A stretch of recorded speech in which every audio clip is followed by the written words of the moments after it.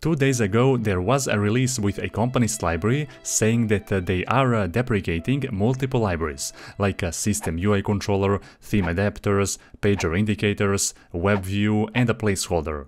So why is that? Why deprecating those useful libraries that are used by 1,000 developers? And what should we do now to migrate away from those libraries as well? To answer the first question, we need to dig up a little bit deeper into the reason why this library was created in the first place.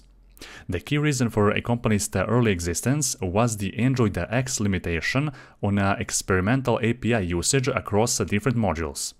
Accompanist library is some kind of a support library for Jetpack Compose, which primary goal was to add some additional features that are commonly required by developers. The goal of this library was also to upstream its libraries into the official Compose toolkit, making Accompanist obsolete eventually, which means that Accompanist library has an expiration date. Now, about the second question, how can we migrate away from those libraries? Well, with the new release, they have also published a blog post explaining how you can migrate away from those libraries and what are the alternatives. So this is the blog post that they have published 2 days ago, and down below they have also mentioned what kind of libraries they are going to deprecate. Now, those libraries will remain in a deprecated state for 2 Compose Boom releases, and then they will be removed completely. Also, there are 2 more additional libraries that are considered as a feature complete and will not have any new features developed, like the drawable painter and permissions.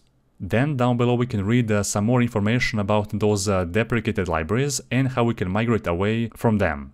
So here for the system UI controller, they say that the primary use case was to make it easier for the edge-to-edge cases in Android.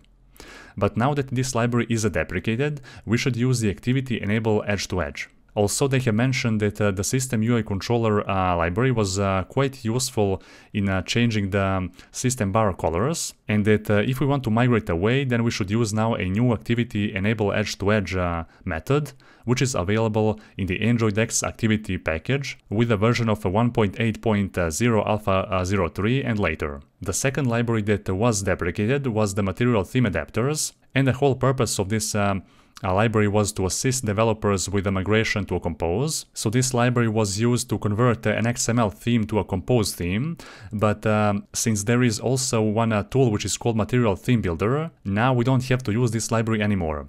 And this tool is available on m3.material.io/themebuilder, and from here you can just select the custom tab from there. You can customize your actual theme colors, and then you can export your theme as a Jetpack Compose, and from there you can copy all your colors into your own project, so quite easy. Then after that we have pager indicators and the placeholders and the web view libraries. And here they have said that now that the Compose is stable, with a robust set of APIs that make creating custom widgets far simpler than in the past with the view system, they have decided to no longer add the support or their own custom set of widgets in the Accompanist library, which includes those same components that we can see right here. So Compose makes implementing your own custom widgets quite easily, and the main problem that they have with implementing custom widgets is that they need to support enough customizations for everybody. So when you implement the widget by yourself, you can implement just what you need and nothing more, which greatly simplifies the implementation itself.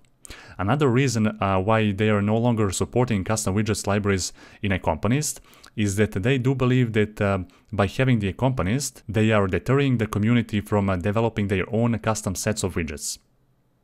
So if you still want to use those same widgets, you can also check out their repositories on GitHub and just fork their implementations. And finally, down below we have a section about this drawable painter and the permissions library. So this drawable painter library will most likely never be upstreamed in the official Compose toolkit, and when it comes to the permissions library, they are still evaluating how to best handle the Android permissions and Compose at the platform level. So this permissions library is not yet being deprecated, and they have also said that they will not update and develop new feature in this library, but they will keep fixing any critical issues that may appear. And there you go, so that's everything I wanted to share with you in this video. So now you understand the reason behind deprecating those Accompanist libraries, and now you know how you can actually migrate away from those same libraries as well. So be sure to comment down below and let me know what you think about this recent deprecation in Accompanist library. And of course don't forget to like this video, but only if you find it helpful. For this video, that will be all. I'm a legend when they lay me down to rest.